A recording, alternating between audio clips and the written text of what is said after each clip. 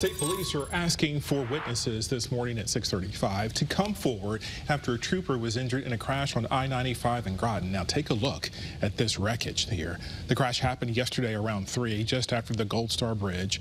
The state police cruiser was stopped at the time with its lights on ahead of construction work, and that's when the car rear-ended it.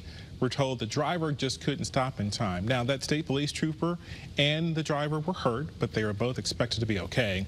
Again, state police are asking witnesses to come forward as the investigation continues. And police